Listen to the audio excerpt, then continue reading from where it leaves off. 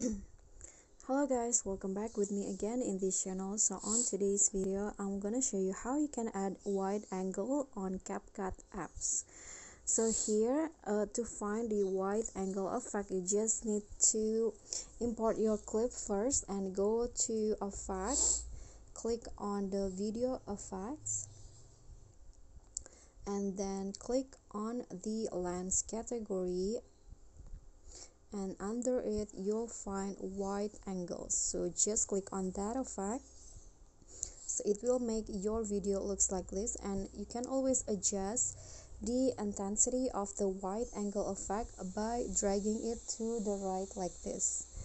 After that, you can just click on a check icon. So this is how it look like. So this is the before you use the wide angle, and here is the after.